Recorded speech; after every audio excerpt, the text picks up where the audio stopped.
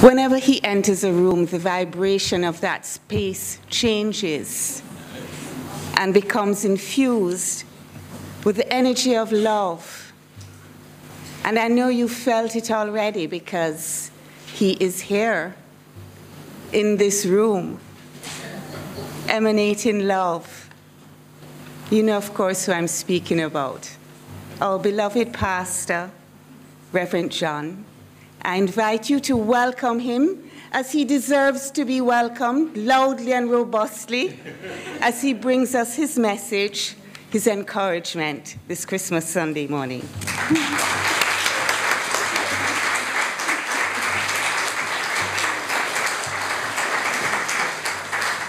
Good morning, friends and family.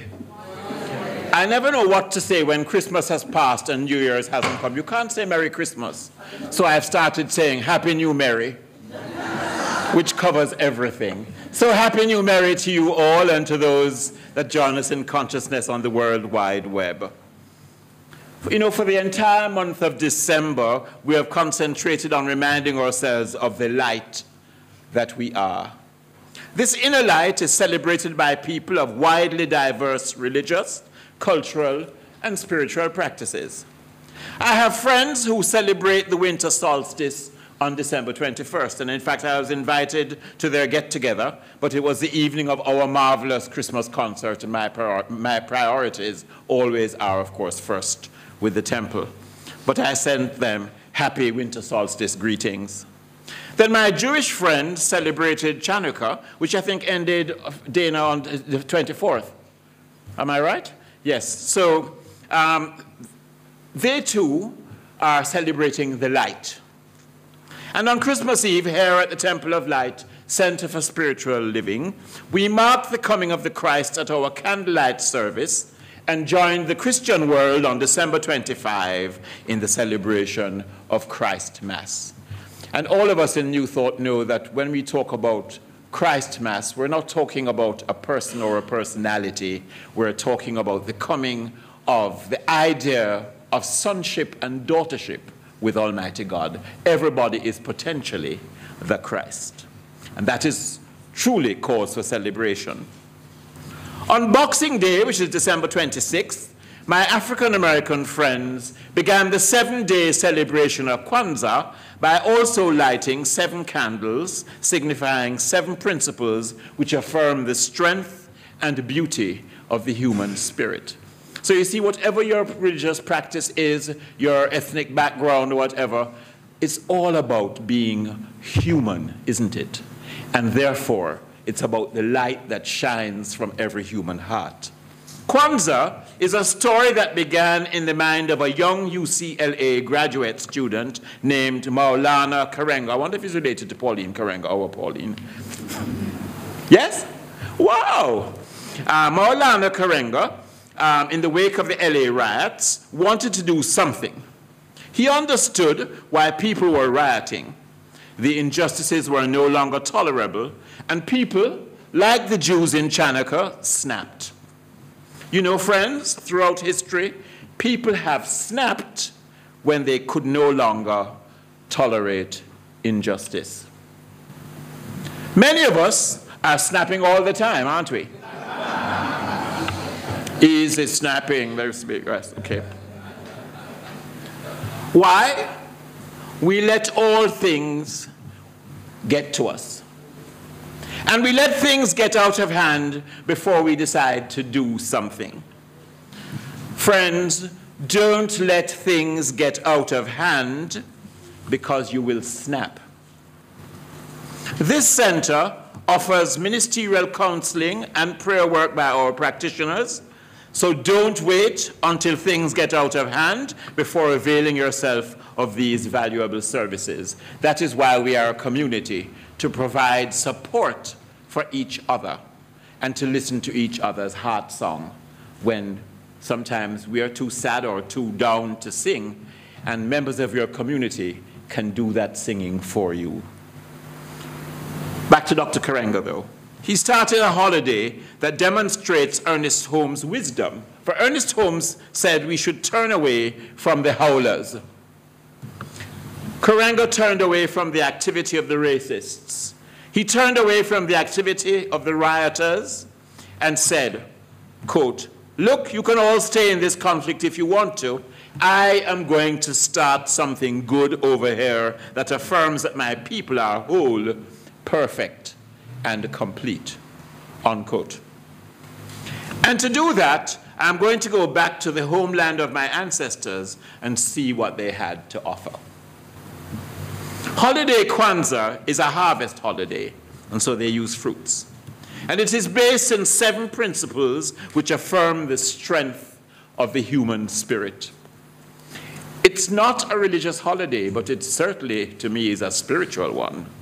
For it is very carefully positioned as a cultural holiday to celebrate and uplift African American life, and yet I think it's one of the strongest spiritual holidays on the planet, which, if it doesn't descend into the commercialism of Christmas, can celebrate and uplift the spirit of every single person in the world, regardless of our racial, political, or religious differences. On each of the 7 days of Kwanzaa, a specific principle called Nguzo Saba in Swahili is honored and celebrated. Would you like to hear what the 7 principles are? Umoja, the principle of unity. Kujichagulia, the principle of self-determination. Ujima, collective work and responsibility. Ujama, cooperative economics. Nia, purpose. Kuumba, creativity. And Imani, faith. Umoja, Kujichagulia, Ujima, Ujama, Nia, Kuumba, and Imani.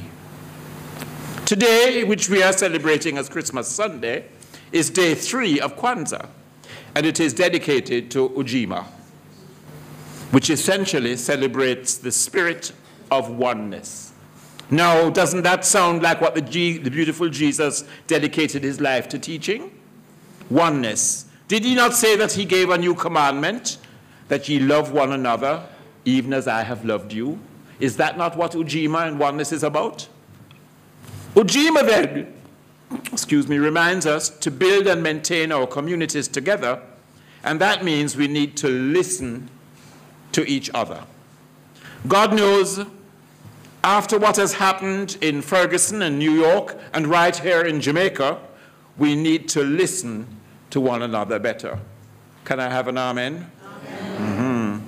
I want us as a spiritual community, my friends, to practice listening to each other's heart songs. Sometimes it's not the words we are saying, it's what's coming from here that matters. And I want us to become, as a community, more loving and more considerate of each other, so that when you come onto this property, you feel the acceptance and the love that is the spirit of Christmas and the spirit that brought our beautiful Dr. Elmer back to Jamaica to establish this great work. Let us, like the shepherds in the Christmas story, tend our flock of thoughts and listen to the angel voices of our higher selves. And what did these higher thoughts say? Remember what the angel said to the shepherds? Fear not. Fear not. They're still saying, don't be afraid of all the seeming chaos of the outside world, for in you is born this day something so special, so beautiful, so pure, that your soul must, like Mary, magnify the Lord. Let's just say together, my soul doth magnify the Lord. Can we say that? My soul doth magnify the Lord. Put your right hand over your heart and feel the vibration, the resonance as you say that. Together. My soul doth magnify the Lord. And so, friends, Ujima asks us to build and maintain our community together. And of course, Kwanzaa is speaking about the African American community. Oh, Carmen, you're an angel, and thank you, Tony. Yes. You look better to bring it up. I'm just saying. So Kwanzaa speaks to the African American community, but we can apply this principle to our family of choice. The family that we have created, not just our biological family, but the family of close friends, and of course our spiritual family. It is this Ujima principle that inspires our thrust here at the Temple of Light Center for Spiritual Living to be a church without borders, to allow our love to expand beyond this beautiful property, to just embrace and engulf everybody, everywhere. Now, one of the greatest ways, my friends, we can build family is to create a family mission statement. And I know it sounds stuffy, like it belongs more in a boardroom than in the living room, huh? But it can be a fun exercise that can help strengthen and maintain your family relationships and friendships. And so I have an assignment for you, which you may find interesting. Your mission, should you decide to undertake it, is between now and next Sunday, together with your family, come up with a mission statement. What is a family mission statement? It's simply a 1 or 2 sentence statement that allows you to answer the question, why do we exist? A discussion of this around your dining table with everyone in the family will do the work of Ujima. Somebody at the table may say, the family exists for fun. Another, to provide security. The younger members may say the family exists to provide an allowance and an Xbox, the latest generation of games and entertainment. Am I right? By young adults? Absolutely. But friends, the family or the collection of friends exists for a purpose. And I want you to have some fun coming up with a short mission statement. Couples, if your children are too young or you don't yet have kids, make a mission statement for the 2 of you. If you are single like I, make a mission statement with your circle of close friends. As you gather over drinks and yet another slice of Christmas cake, pose the question, why do we as a group of close friends exist? I belong to a message posse, and they exist to just pass inspiration and encouragement and strength from consciousness to consciousness. It's amazing sometimes. You get a message that just answers what you need in that very moment. So thank you, Steve Golding, who made it happen for me. So when your friends say, why do we hang together? What are we here for? To bitch and quarrel and talk about how awful things are? What is our mission as a group of friends? And you're going to find it would make for some very interesting discussion over another glass of wine and another slice of cake. The last part of the principle of Ujima is that we are our brothers and sisters' keeper. That we try where it is appropriate to help them solve their problems and the challenges. Now stop. I'm not wanting you to misunderstand this. This is not a call to codependency. This is a call to oneness. Codependency happens when we think we know how others' lives should be run, and we try to get them to do it our way because we know what's good for them. Never mind that they want you to get the hell out of their business. Never mind that you are miserable because they're not seeing your light and seeing it your way. Codependents forget that everyone needs their own journey, and we can't save them from the lessons they are calling into their experience. As our beloved Reverend Elmer used to say, and I quote, "Before you try and save me, you better look saved yourself," unquote. In other words, solve your own problems and let others see the results of your work. Then you can share with those who ask how you did it. Ujima calls on us not to give up on our brothers and sisters until the shift in their consciousness happens and the resulting manifestation appears. As in the science of mind, We treat until we get the results we require. As we students of the science of mind know, the greatest, most powerful, most meaningful thing we can do for our brothers and sisters in all our communities is to pray for them. When we in this teaching pray, we are not praying for God to do something differently. God has already done God's job, believe me. Jesus, the master shower, the way shower, and the master teacher already proved that. When we pray, we are praying to train our own consciousness, our own minds, to perceive God's goodness in all our affairs and the affairs of our fellow humans. We are praying to know the truth, no matter what the outer physical appearance may be, because we know that the physical appearance is temporary, while God is eternal and eternally good. Let us say together, God as my life is eternal. Together? God as my life is eternal. God in my life is eternally good. God in my life is eternally good.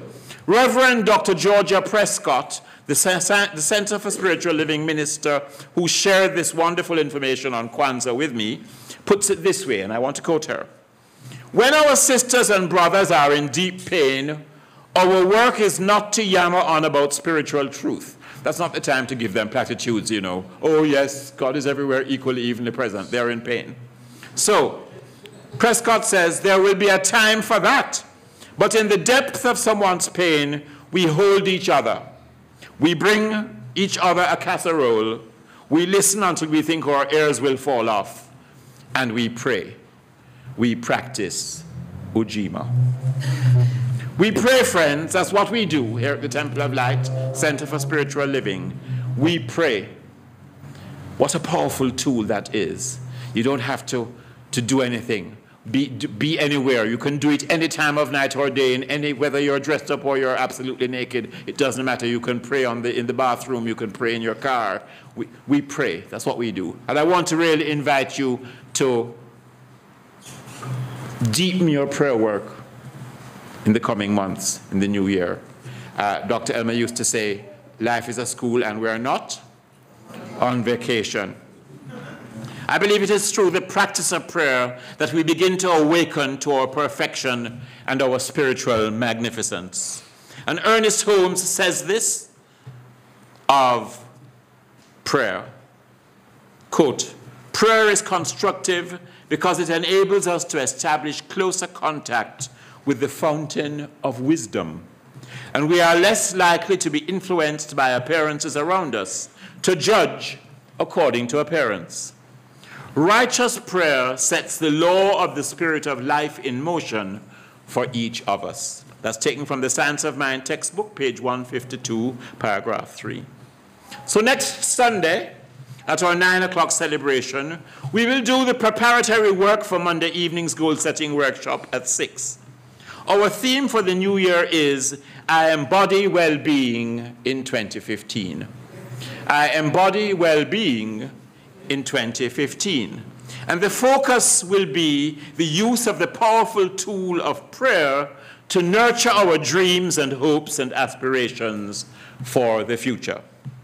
Friends, just as Kwanzaa is about building community, Christmas is about the light we are called to be in our family, in our neighborhood, in our country, and indeed in the world.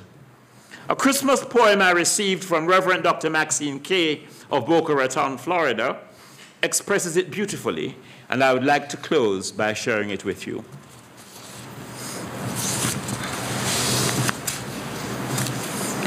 Although the light seems hidden from our sight, illumination finally appears. The seed of love, so tiny at the start, becomes a constant warmth throughout the years.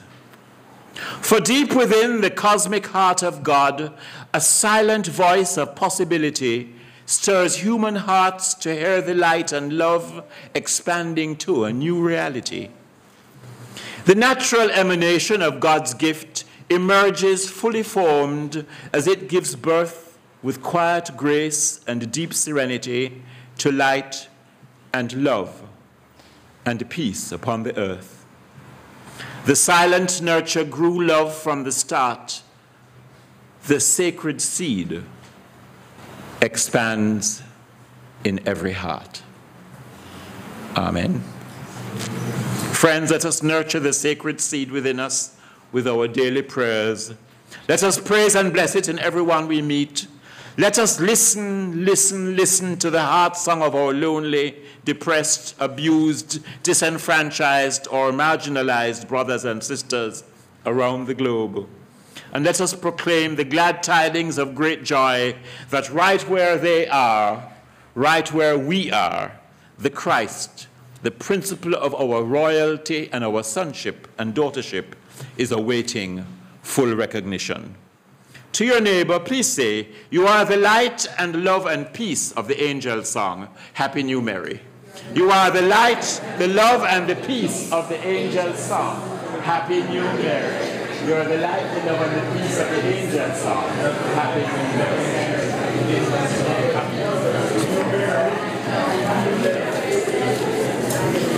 Friends, you are the light, the love, and the peace of the angel song. Happy New Mary. Namaste.